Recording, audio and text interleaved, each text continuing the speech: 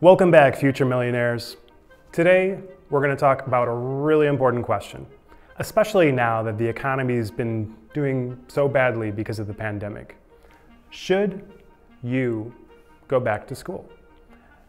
I'm going to give you a really cool process for evaluating financial decisions. And you're going to be able to use it if you want to go back to school to become a plumber, a computer programmer, a lawyer, or get something like your MBA.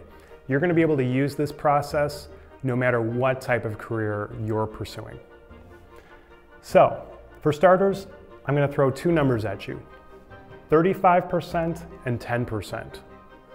Only 35% of US adults have a bachelor's degree. So if you're one of those roughly 1 in 3 that have actually made it to the finish line and got your bachelor's degree, congratulations. It's not as common as you think it might be. I'm sure you can probably guess what this number is. This is the number of American adults that have a graduate degree. Medicine, law, master's, PhD, etc. It's only 10%. So the number of people that actually make it to that next level and find the time and the investment to pursue a graduate degree is actually quite small. Now, if all of your friends have graduate degrees and you don't, it's really easy to feel like you're missing out and that you're the minority. But I thought before we get too far down the road, I just wanted to ground all of us in the actual on-the-ground statistics of what's going on. So you've looked at the numbers and you realize that this is still really rarefied air and you're still interested in pursuing graduate work. Or again, you can use the same process for coding, plumbing, trade schools, whatever the case might be. I want you to always think of these decisions through the lens of opportunity cost. And so what does that mean, right? Opportunity cost for me, I always think about a genie in a lamp. This genie does not have a lamp because we rubbed the lamp off camera and the genie appeared, and here that genie is, right? Now, I have 3 options on the board right here. This is a 1-year grad program, or maybe it's like a 1 year of coding boot camp or something like that, but it's taking 1 year off of your life, time, and tuition, right? And then this might be a 2-year full-time MBA, right? And here's 3 years, we'll just call this a JD, right? So in each one of these situations, you have to stop working full-time to pursue this degree. Obviously, there are instances where you can go part-time, and opportunity cost is a little bit of a blunt tool, and it's not quite as easy to just take it and, we'll talk about that on another episode. But so imagine for this conversation that you have to take 1, 2, or 3 years off from working, right? And then you have to pay tuition, right? $60,000, $90,000, $120,000 for the cost of your education. Not only that, but if you're taking this time off, let's just say for the sake of argument, you're earning $60,000 a year, right? You're missing out on another $60,000 in income here, 120 here, and 180 here.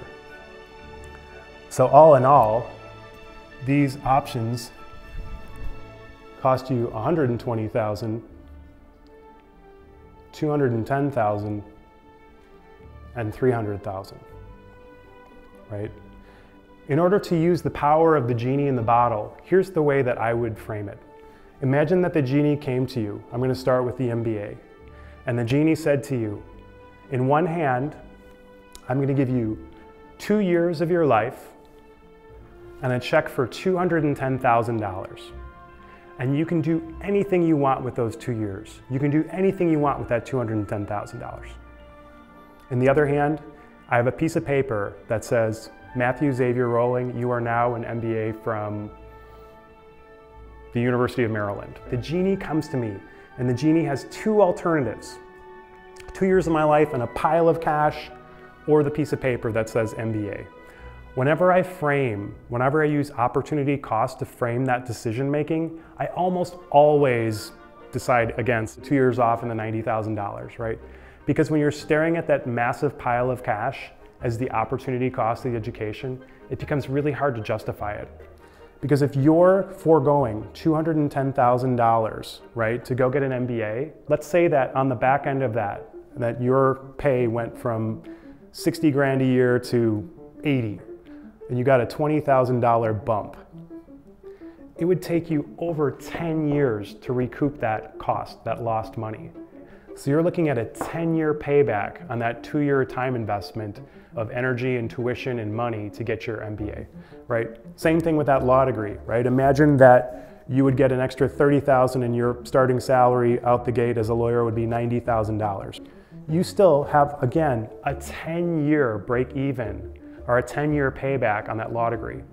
So most of the time, when you frame the decision of should I go back to school through the lens of opportunity cost, you really have to be sure that on the back end of that education, that the long-term benefit of the increase in your salary or wages is going to overcome the time and the financial cost of that degree.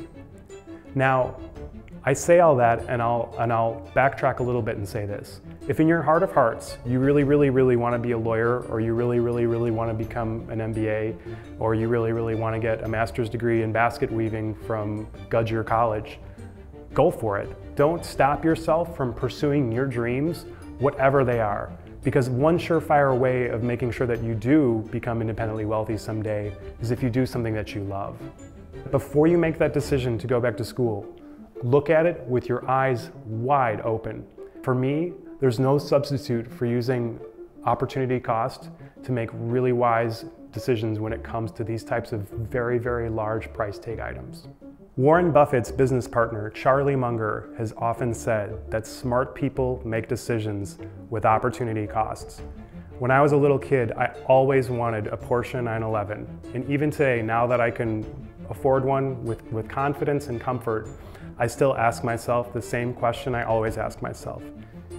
If the genie appeared to me and he said, Matt, in one hand I have a Porsche 911 unencumbered and no liens with your name on it, or I have a pile of cash, $90,000 with your name on it, I still would take the money. Today, you learned an extremely powerful tool for decision making.